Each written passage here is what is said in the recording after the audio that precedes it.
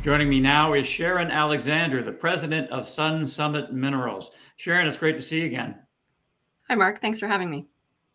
Now, last time we spoke was near the start of the year, and you said, Sharyn, that 23 was going to be a very active, very busy year for Sun Summit, and you've delivered on that. The company has completed a property-wide exploration program at the Buck project in BC. So can you give us a sense and an overview of the work that's been done and how you've been expanding the resource? So I believe the last time we spoke was in January of 2023. So it was really at the beginning of the year, and we were planning a pretty extensive program on the Buck property. So what we ended up doing is we had a drill program on 2 targets, which we had pulled out from a pipeline of exploration targets. So these were targets that we saw anomalies in geophysics and geochemistry. So we drilled 2 of those targets, never before been drill tested. So expanding the discovery potential of the Buck project itself. And then during the summer, we did a pretty substantial exploration program around the Buck main system, as well as the new property that we acquired from Teck, the CR. So in terms of Buck main itself, we've recently finished a drill program. We worked through the summer and into the fall. We released the majority of those drill holes. They were mostly step out drill holes to the north and to the northwest, where we saw a lot of expansion potential in the previous drill programs. So we completed 13 drill holes for just over 3,500 meters, and we're awaiting 4 drill hole results from that program. So that news will be coming out shortly. All right, very good. Now, you've said that you're planning to come out with a mineral resource update sometime in Q1 of next year, where you'll be combining these drilling results with historical data. I know you can't give the numbers, you don't exactly know them yet, but what can investors generally expect when the MRE comes out? Yeah, this is something I'm really excited about. I would have loved to put a resource estimate on this project. I'm very happy that we're going ahead with this. I think it'll really show investors the ounce potential that is here. In total, we now have 97 drill holes for just over 35,000 meters. So, and then in addition, you mentioned some historical drill holes as well. So we can use a lot of those in the resource. So just to note, this is an initial MRE or resource estimate. The system is still open in all directions. And so we're hoping at this point to get a sense of the kind of ounces that are in the ground, what kind of mining scenarios there would be if it'd be open pits, what the pit shells look like, and then as well can help us for additional drilling and targeting, doing some infill drilling as we do subsequent resource estimates. So this is really the first step, and it's a significant milestone for the company. And I think it'll go a long way to show the potential of this asset, that we know we're getting these long intercepts of continuous mineralization right from surface. It has the size and scale that we're looking for, that are found in similar kind of bulk tonnage systems, like the Blackwater gold mine, for example. And I think the MRE will go a long way to show that we really believe in this project, and we really do see the potential here.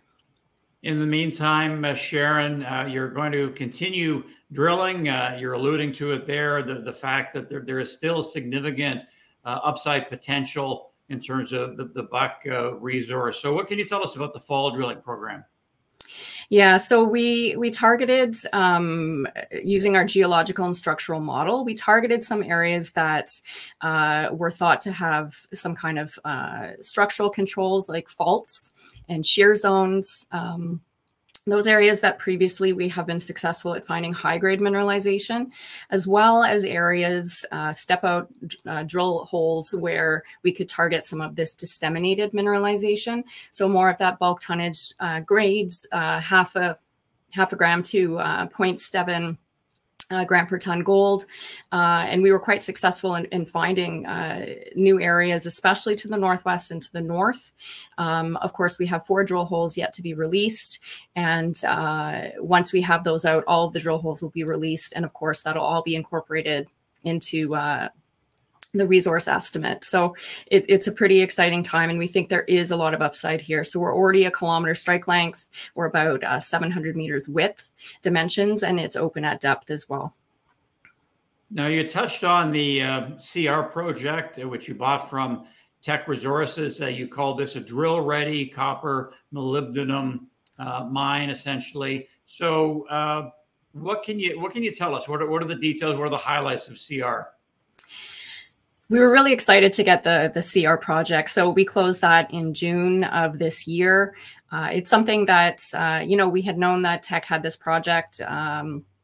They were active, I believe, the last time in 2019. We had been in contact with them over the years, and it's something that we were able to acquire this year. So unlike the Buck project, which is, we're in the 4th year of a 5-year earn-in agreement, this is 100% owned by Sun Summit. So it's additional 9,000 hectares. Teck and previous companies have done drilling here, mostly into a porphyry, a copper molybdenum porphyry. And so there were several drill holes that had intercepts of 50 to 100 meters, or even 150 meters of, 0.3, 0.5% copper.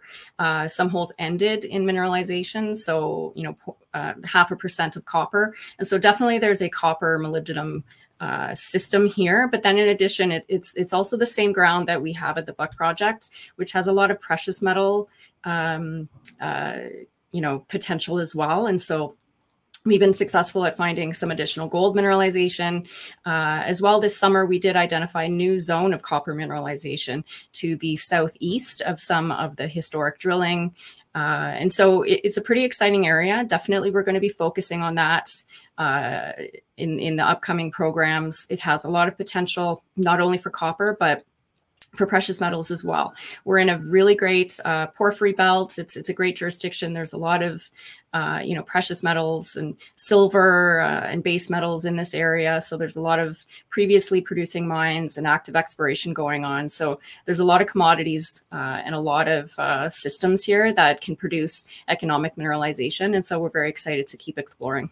And lastly, Sharyn, it's been a challenging market, to say the least, for junior explorers. But against that backdrop, what is the message to investors? What's the 45-second elevator pitch, so to speak, on Sun Summit Minerals?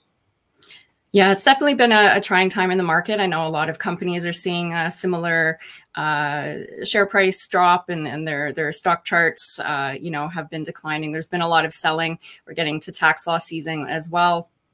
I think with Sun Summit, we're just focusing on the assets that we have. The Buck main system, we're going to be putting that mineral resource estimate. So we're going to find out by Q1 next year how many ounces are actually contained in the ground and what a mining scenario looks like. It'll help us plan additional drilling. We have the CR project, which we just picked up, which we have not drilled yet. So that's a pretty exciting target coming up. And then as well, we're always looking for additional shareholder value opportunities for shareholder value to increase. We're in a really great jurisdiction. Infrastructure can't be beat. We drive right to the drill rig. So as soon as things turn around, we'll be ready. And just stay tuned for more news. All right. Well, you delivered this past year for sure. And we look forward to the next update. Sharyn, great seeing you. And we'll talk soon. Thanks. Sharyn Alexander, president of Sun Summit Minerals. Thanks for watching. We'll see you next time.